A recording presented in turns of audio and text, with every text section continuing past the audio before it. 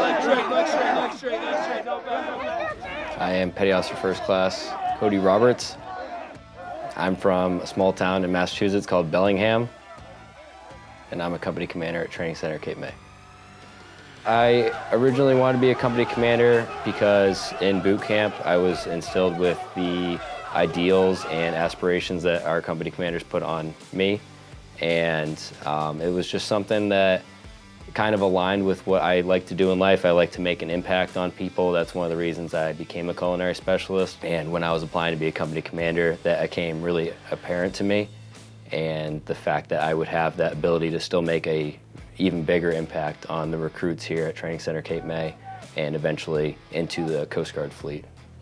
When I found out I was the new company commander of the quarter, I was extremely surprised. Like, I didn't even see it coming for a second. To be selected was a very humbling and exciting moment for me, because here at Training Center Cape May, we're some of the most elite, hard-charging Coast Guards men and women, and to be selected amongst my peers for it was just unbelievable. What I think makes me an inspirational leader is I've always led through my Coast Guard career. Lead by example is what I always say.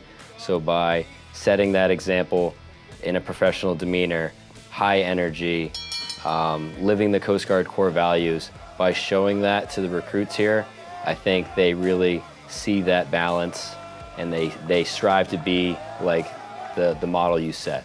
So I think that by setting the best example you can set, which is something we live through in the Company Commander Creed, they will adapt and they will strive to be like you. So by doing that, you can set the best example possible just by being yourself.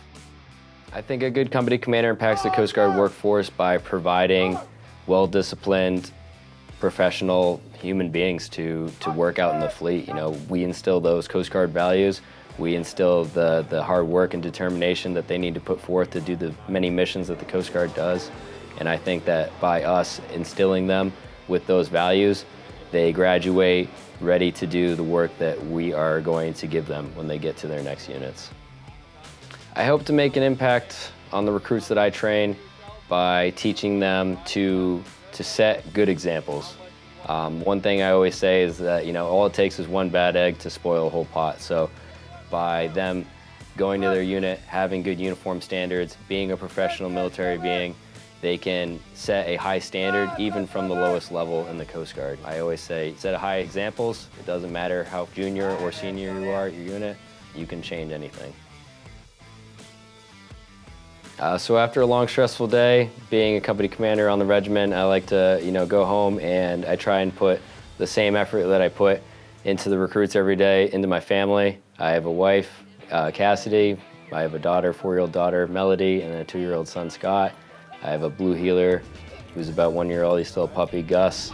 And I love to spend time with my family. You know, I'll play fetch with the dog, have the kids outside playing. We have a great neighborhood here at Training Center Cape May. There's something, I think, magical about your kids when you walk in the door and they're like, "Daddy," and they come up and hug you. I think that helps bring the energy back out a little bit, even when you've just worked a 14, 16-hour shift.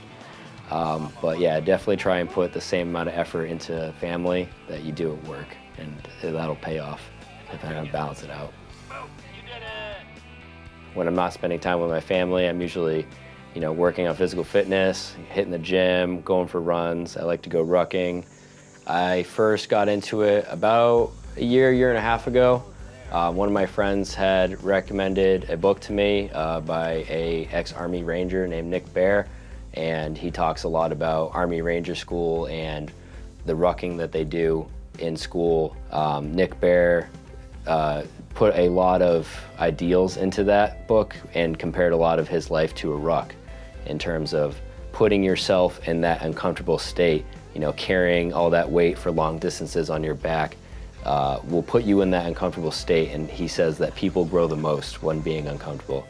And I think that kind of stuck with me, because just being out on the road somewhere, just carrying that weight on you for a long period of time, it's uncomfortable after a while. And to push yourself past what you think is like your limit is just building that uncomfortable state, and it builds that self-discipline as a person and state. Nobody comes here and just knocks it out of the park, I don't think.